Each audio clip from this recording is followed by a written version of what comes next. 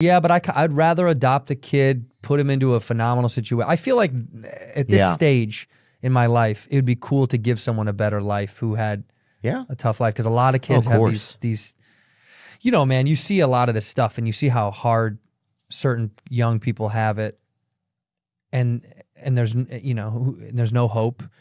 And I've been blessed in life. I'm so lucky. So it's like, why not give someone else a good opportunity? I don't know. Yeah, it'd be cool if they had a contest too to be your kid. Yeah, well, that's how I would organize it. They'd have to show off somehow. I'd want to see their skills and abilities and talents. I would rank them. I have a set system at home that I've written out. How high can you jump? You know, I basically put them through a combine. You know what I mean? I make my kids run the 40.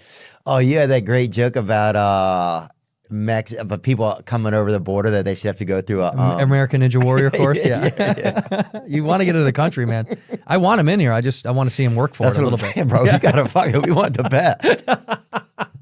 Yeah, we can't just have anybody, but that should be the standard. Just like, I think so. And then also you can have rich people bet on it, like in the distance.